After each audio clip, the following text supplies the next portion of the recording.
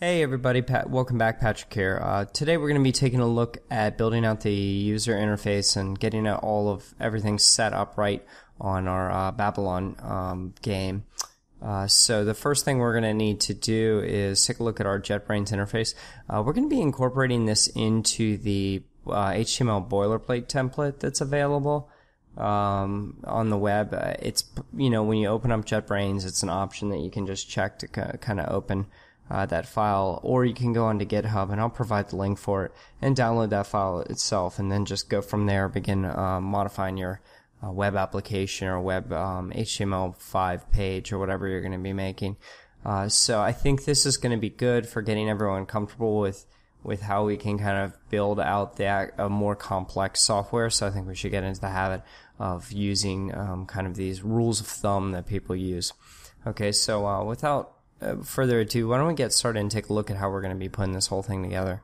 Alright, I'm going to go ahead and open up my JetBrains, and I'm going to come back over, and you can see I have actually added a couple things into here using Node, the Node Packet Manager, just so that I can kind of compile this at a later point. If you guys are interested, I can kind of go over the JetBrains IDE. But for now, since we're only going to be really worrying about a handful of files, you can ignore most of this stuff for the most part, because we only really need these kind of, in fact, we only really need these 4 files up top here to kind of have everything go. And I just accidentally closed one.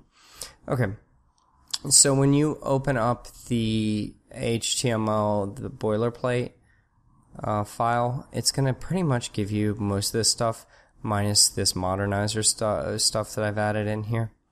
So, and it's going to give you kind of these vendor prefixes and yada yada yada. It's also going to prompt you for some jQuery information, but we're going to not load it up that way. We're going to load it up slightly differently.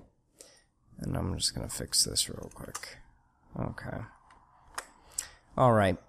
So the first thing I'm doing is I'm actually going on to the Google getMDL.io website, and I'm getting the material design style sheets directly off their CDN network. We're going to actually run everything off the CDN. And just so you can see this real quick. There's our material design. And we're going to be getting the files right off of here. Okay, so that's getMDL.io. And that's just going to give us kind of some base stylings that we can use for a lot of stuff. So I'm loading up the fonts, and I'm also loading up the styling. I'm also loading up a local version of Modernizer. And what Modernizer is going to do is it's going to first check to see if the jQuery CDN is available. And if it's not available, what it's going to do is load up the local version of jQuery, so we make sure that that is being loaded. Now, the modernizer.load is taking in an array, and we're giving it a series of either objects or or actual like locations to load things. So you can see right here what we're doing is we're setting it this object right here, followed by this js./UI user interface.js file that we're going to make. And then we're, adding in the comma and going into loading the JavaScript library for material design. We're also loading in the CDN network for Babylon.js. So make sure that we're not handling any of this stuff. And then we're also going to be our main file that we are always editing. We're going to be loading that. And while we're loading it, we're actually going to be calling the game and creating a new game using this on. Basically, once this file is loaded, it's going to call this function right here, and that function is going to create a new game state. Okay, so that's basically how we're going to set everything up.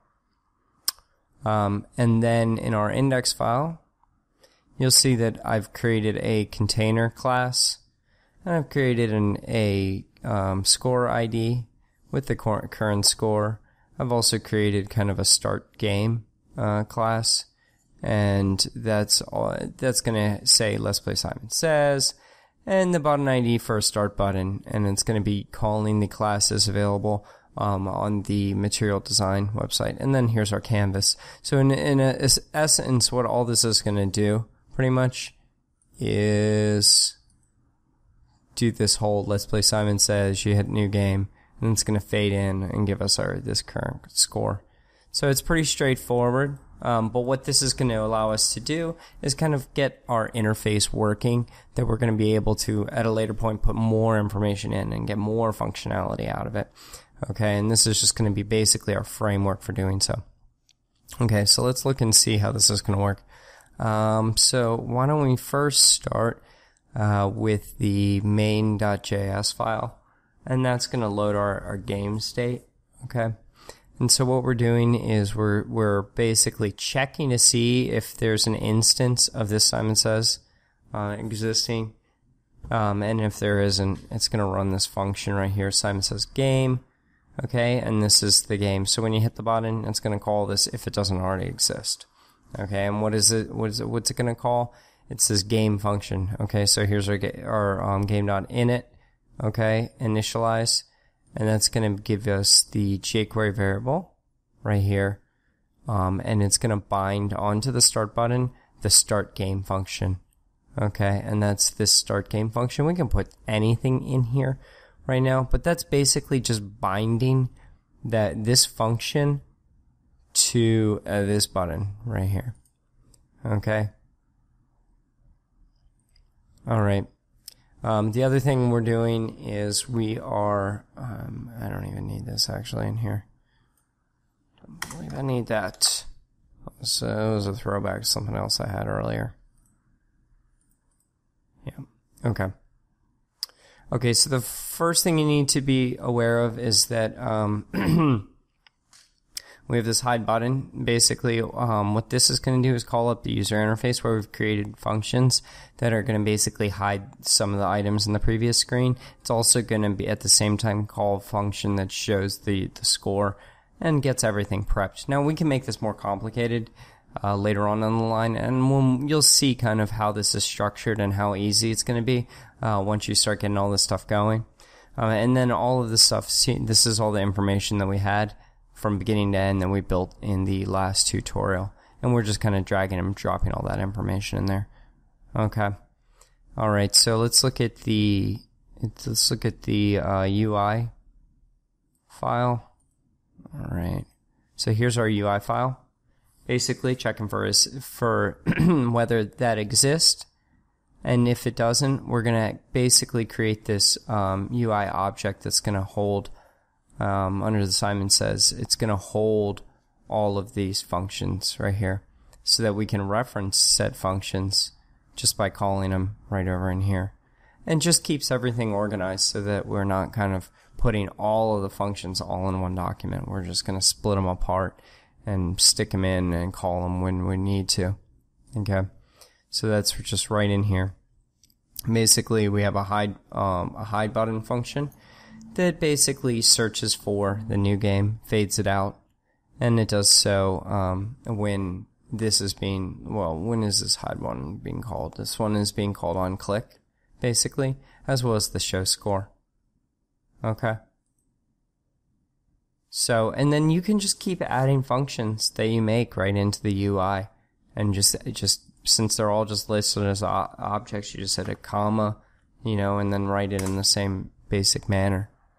Pretty straightforward in regards to putting all that together. Let's see, is there anything else? Oh yeah, the CSS. Let's take a look at the CSS. So this is the default CSS and the HTML5 BoilerPlate.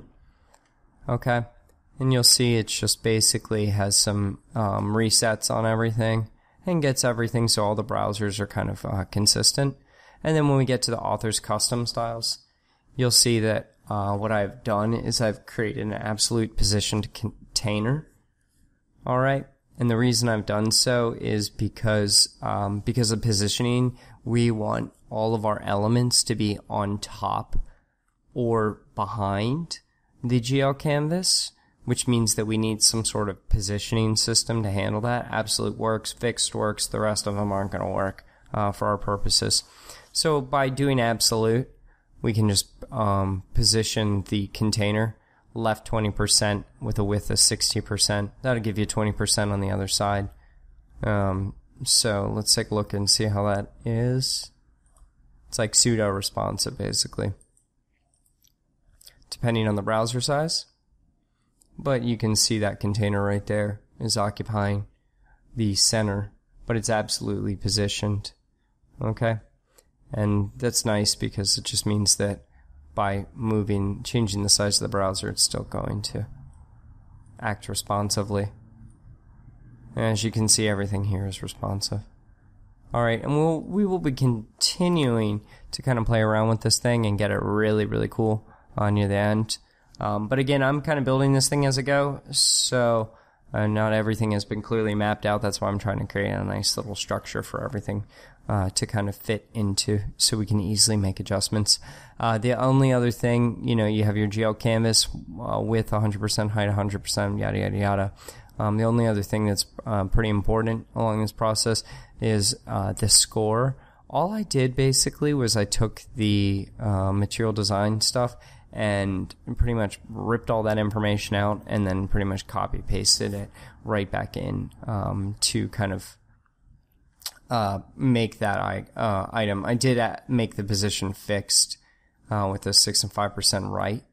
Okay, fixed just means that if you're scrolling and stuff, it's always going to be located in the same spot, as opposed to absolute, where absolute, if you scroll the window down, it's going to stay at that, whatever the size of the entire page is, whereas fixed is going to be relative to the browser window. Okay? Alright, so that is pretty much it for what we're going to be going through today. But as you can see, this is going to end up being pretty cool, and this is a good starting point for getting our game going. Anyways, thanks again for tuning in, and don't forget to subscribe.